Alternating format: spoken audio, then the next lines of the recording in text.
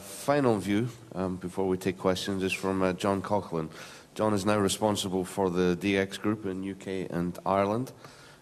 Previous history in Excel, extensively in the logistics sector. So, John, welcome.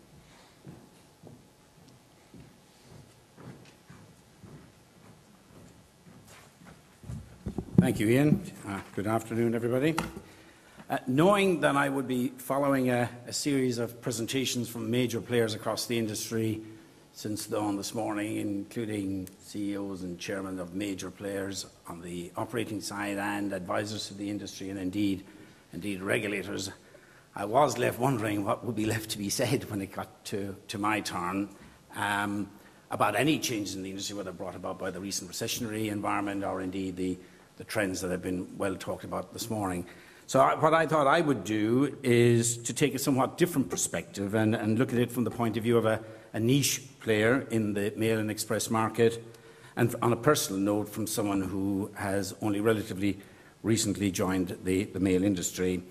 And all of that in the last year against the backdrop of what Tim has just spoken about in terms in the UK, where I'm primarily involved, we at DX are primarily involved with all those changes that he's talking about, in whatever form they actually percolate through, are having dramatic impacts on the market, either in terms of changes or perhaps even indeed uncertainties that they've driven. And in the end, maybe to give some perspective as to why we as a private player have in the round, in fact, supported the Hooper conclusions. I took over my role at DX Group, as I said, just about a year ago. Many of you possibly have heard of DX but may not know much about what it is, but I'm not going to bore you with the details of that. I've left some notes at the back of my presentation about that. But in the round, we are one of the leading independent players in the UK, and as Tim said, the only player beyond Royal Mail with any form of end-to-end delivery capability. Prior to DX, I spent 10 years at XL plc, working with John Allen and others in building what became XL plc until it was taken over by Deutsche Post just about 3 years ago.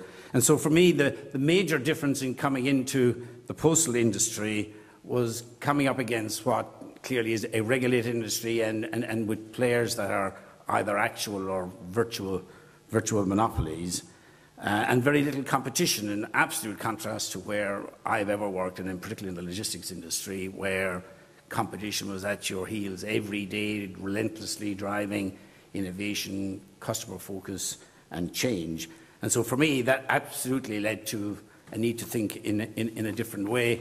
And on the first day I arrived through the door, virtually, the launch of the Hooper Review landed on my desk, and I have to say that from my point of view at that stage, timing didn't really look ideal. But on the other hand, it did give me an enviable opportunity to actually look at the industry from an overall perspective, from a bottom-up, from first principles, and see what really, if right were right, the industry should look like in the UK. And then in the light of that, taking a kind of medium-term view, what role would be left or should be left for private operators like DX. And so we started our review by looking at it from the point of view of UK PLC, barring political considerations, which is a huge element of what impacts us. So that's a big if. Where might we end up, and what would that actually leave for us in terms of the role of the independence, which, as I say, was as much a question of politics as it is of economics. The conclusions of Hooper, and indeed our own in many respects, are perhaps unsurprising to most people in this room. And although we're looking at the UK, we think there are parallels in the thinking process to at least some, if not many, other countries across Europe. So, firstly, so that's the process, that's our thinking, our conclusions. Firstly, on the impact of regulation, and therefore, of course, on Royal Mail. Even after almost 10 years of gradual market opening and 3 years after full market opening, Royal Mail's position remains the national incumbent and absolutely dominant, and by whatever percentage you choose, and I'll choose the one that Tim just quoted, 99.5%, it still absolutely dominates the space. I know there's been a lot of activity in the area of access, but one has to question, in measuring terms, value and activity versus some of the statistics that are quoted there. And the reason for this continued dominance, frankly, is it's very difficult to enter the market. An entrant needs to have a scalable business model, which is very tough. And indeed, I think in entry, in some cases, some people would argue, is in fact discouraged by some of the very measures that have been taken in the access space, and more of that later if people wish. Now, in common with most European, indeed global postal companies, Royal Mail's letter market is shrinking, as Tim and many other people are showing this morning here, largely driven by e-substitution and to a lesser extent maybe by a bit of competition. And of course this trend is currently being made worse by the recessionary environment, and one of the big question marks or worries for us all is, will it return as the economy does? On the other hand, it's also true that the drivers of e-commerce are going to bring big growth in B2C and in home delivery, and I think that does favour Royal Mail very strongly with its enviable network across the UK. Taking that into account, we believe it is very difficult to envisage the emergence of a major competitor to rival the scale of Royal Mail, and evidence both in the UK and elsewhere, I think, points to that very strongly. However, we do believe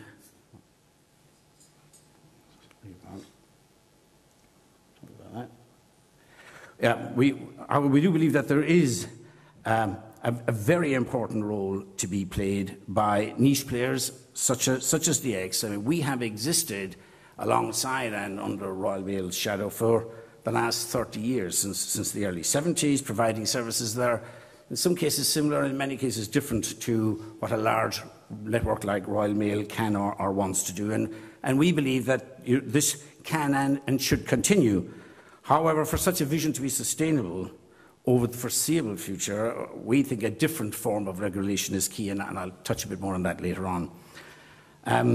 Notwithstanding Royal Mail's recent profitability, which has been very good in the very recent past, it is generally accepted by virtually everybody that Royal Mail has current and potential major financial problems, from the need to modernise and invest in technology, which of course is going to require funding, which it doesn't have, through to the major pension liabilities that Tim spoke of, which is of the order of 10 billion, depending on how you do your calculations. And we support the view, perhaps surprisingly in some quarters, that a solution is needed for these problems if Royal Mail is to be sustained, and through them to retain as much value in the postal industry as we can, and indeed for as long as possible. And so for me, ironically, and perhaps even paradoxically, we at DX, and I personally found myself supporting two major premises that would have previously been anathema to me before entering the postal industry. The first was seeing that we would be looking at supporting measures that would, or at least should, substantially strengthen the financial viability of a competitor. And secondly, that we would be arguing for more, or perhaps at least different regulation rather than less regulation. And both of those, to me, are absolutely foreign to anything I would ever have believed in or thought. Now, our stance on financial support comes from our perception of the position of Mail in the overall communication media space.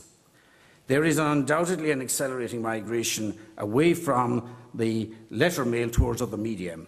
And our view as a UK operator is that the size and health of the overall UK postal market is to all intents, if not indeed absolutely, linked to the financial health of Royal Mail. If Royal Mail were to falter significantly because of its financial burdens, it would quite likely hugely accelerate the rate of decline of the overall market, to the detriment of all operators in our view. And so therefore, perhaps somewhat reluctantly, we support the various financial aspects of the Hooper plan, which would strengthen Royal Mail. Excuse me.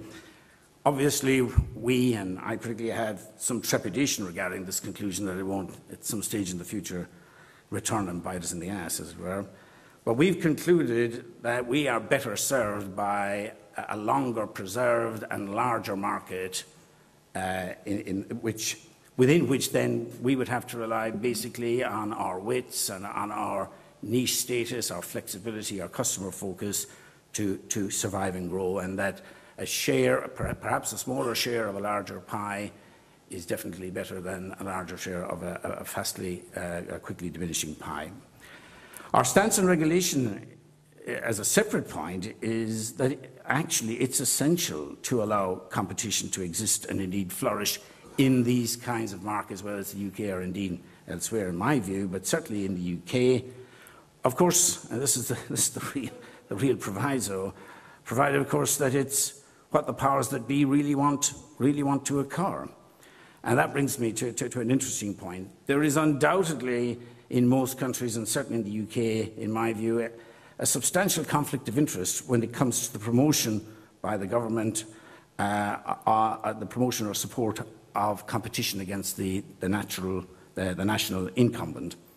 And obviously political issues impinge on that, whether it's views of social policy around USO or indeed, as we heard about Switzerland this morning, maintenance of employment to keep the economy going, and so on. And so, in my view, where you are dealing, as we are in the UK, with a view of ostensible government support for the promotion of competition, it definitely is infected by an element of ambivalence, if not indeed schizophrenia, because on the one hand, the government wants to promote customer service and quality, innovation, etc., and believes that this goal is best achieved by introducing at least some competition into the market, and that therefore it should be encouraged. But on the other hand, the government in the UK, in the case of the UK, as the owner of Royal Mail, doesn't want to impair the value of its asset or burden itself with ongoing liabilities resulting from such things as USO and so on. So the dilemma, therefore, for the government is to decide what it wants the role of competition and the market to be, and in the light of that, what form of regulation it needs to procure to deliver that result. Those who believe in competition and the market when it works well, and we've all seen evidence in other places where it doesn't work well, but where it works well, I think we believe that competition will not only lead to greater innovation that will benefit customers, but that it will also foster the environment in which Royal Mail itself will progressively become more efficient and modernised, and which is a key objective for all stakeholders. The challenge, therefore, is for them to do enough to promote the change and modernisation, but not so much as to have a serious detrimental financial consequences for Royal Mail and their shareholder. And of course, that raises a related pressure of Royal Mail and the government not wanting to over-constrain Royal Mail by regulation, which Royal Mail contend is stifling them. And the problem then, overall, in my view, is that the issue is with any actual or near monopoly is the ability of the monopolist, if it chooses, to really stifle any competition by pricing, however justified. And frankly, in my own view, given a laissez-faire environment, if that was what was allowed to happen, that is exactly what most of us in this room would actually do. So I think this, for me, was a very tricky thinking process as we worked our way through what we should happen, and certainly in the round of what we were prepared to support. Supporting the strengthening of Royal Mail came absolutely hand in hand with the need for right and fair regulation to promote what we believe was the conjunction with the need for competition. And before anybody says it, I keep hearing back, well, isn't that what competition law is there to do? Well, frankly, competition law doesn't respond well, in my view, to this area, not with an industry with large networks, many products, and in particular the whole issue around multiple costs and common costs. Because the heart of all of this is about cost-justifying prices, and frankly, competition law framework simply does not respond to that, in terms of cost allocations and so forth. And from what we hear, although I'm not sure I always entirely believe it, the postal industry, and certainly in the UK, is not good at understanding its costs and allocations, and at least that's what appears for those of us looking in from the outside. Whether in practice they can or do know more than that is another question. I leave that to people like Tim. So, what does all this mean? In my view, that the regulatory regime must be, and I found this initially a difficult conclusion to come to, but it actually must be quite prescriptive and tight, and critically must lay down an in advance certainty, so that, frankly, issues that might be perceived to be egregious aren't only fixed after the event, when small players like ourselves have already been actually driven out of the business. That just is no good, and for us that is an absolutely vital part of it. Now, the detail of what precise form regulation should take, you'll be happy to hear, is not something I'm going to go on to talk about. The key point really is the criticality of the philosophy, in my view, that underpins it. In the UK, we now have a fresh opportunity to do this with the handing over of the reins, if it is to occur, from Postcom to Ofcom, provided that's handled well, and we're very keen that in the process we don't lose the benefit of the knowledge and the learnings that have been built over the last 8 or 9 years with Postcom. Probably not keeping up with myself here. Market needs continuing regulation. One last point on that. We've talked about for niche players. I think regulation, and I promise you this is the last point on regulation, the regulation in this context should be for the monopoly player, not for the rest of the industry, other than where absolutely necessary.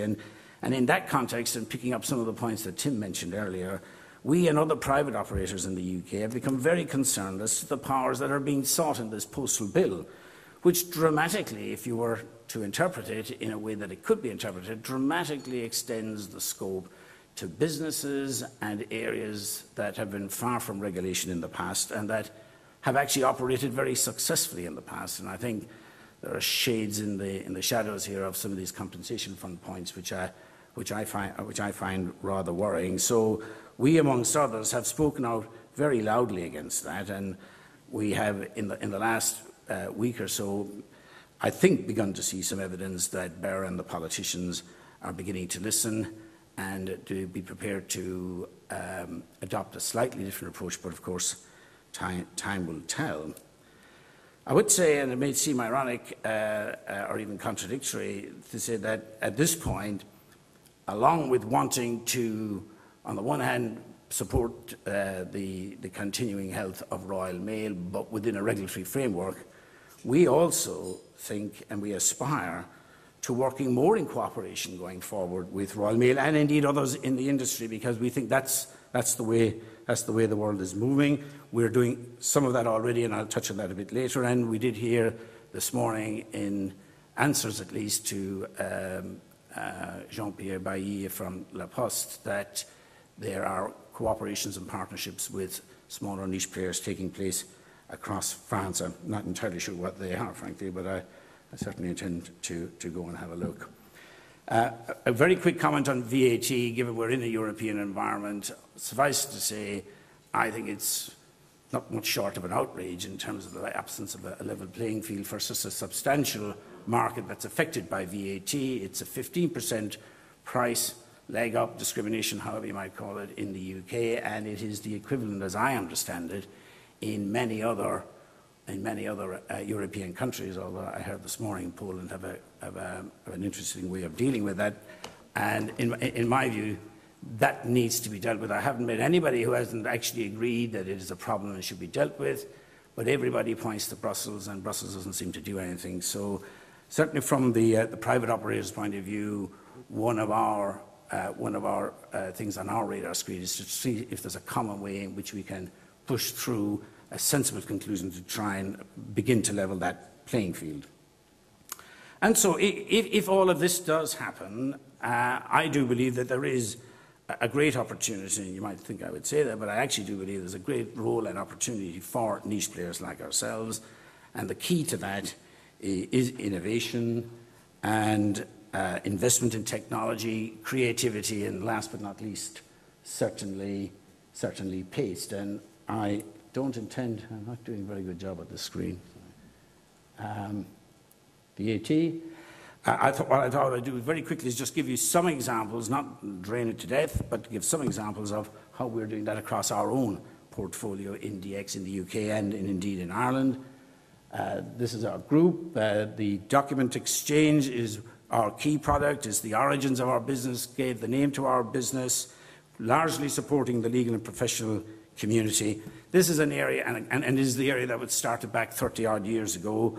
The model hasn't much changed, but in recent times has been impacted by e-substitution. So we have had to look at doing different things, which is a combination of investing in technology for efficiency reasons and customer service, but also in extending the scope of services to a wide array of customers that we have, and indeed trying to make the service more meaningful and more relevant to a broader audience.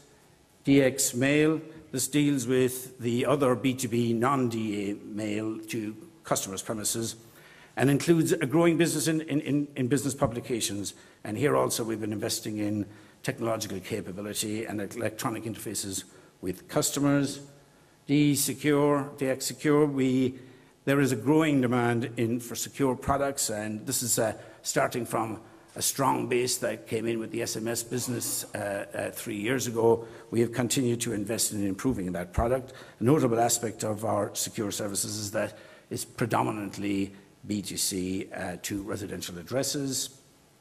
We also have a network for parcels, which we believe could be a platform for some of the interesting developments in the industry. It primarily focuses on delivery to high streets right now and specialist businesses like opticians and the like. And all of these, in terms of the e-commerce market, we see that a major barrier to our growth in that space has been the lack of a network of collection points for both some of the businesses, those two last businesses there, and new business we see coming on stream. So we were absolutely delighted to land a groundbreaking deal, which was announced only a couple of weeks ago with Royal Mail to use their post office branches as collection points, at least a subset of them, across the country, and we're about to pilot those in London in the coming weeks.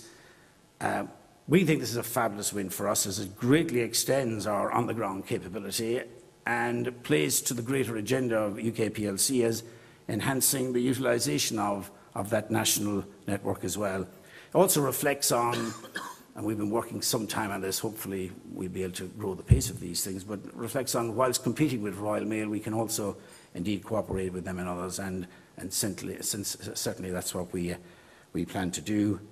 And finally, we haven't quite fully branded it yet, but as an example of our plans to extend into different but related areas, we bought last autumn a business called DX Business Direct. And DX Direct, we think, is an absolutely fabulous business. It's developed one of the UK's largest network of intelligent boxes in the UK called Parcel Exchange, and we're busily working on extending that capability. Business up to now has been largely focused on secure parcel logistics for field engineers, service part logistics, if you like, and that's a very new, exciting area for us. But it also provides an excellent platform, in my view, for the delivery of e-commerce parcels in the B2C space, and we're working very hard on developing our thoughts and plans in that area. And so, in conclusion, a year on, I guess I didn't realize what I didn't know when I came into the industry. It is deceptively complex, in my view. I think the regulatory environment is exceptionally influential in what happens, and I think people ignore it at their peril, frankly. Our conclusions from the work that we've done over the last year is, Royal Mail is and will remain for a long time to come the dominant incumbent, notwithstanding some of the changes in trends of mail and parcels and so on. We absolutely believe if you do the right things, there's an exciting role and opportunity for niche players. Innovation and pace are absolutely the key to stay ahead and grow. I think right regulation is absolutely essential, and that's a whole chapter in its own right. And last but not least, I think more cooperation across the industry, whilst still furiously competing with each other, is definitely a trend to come. Thank you.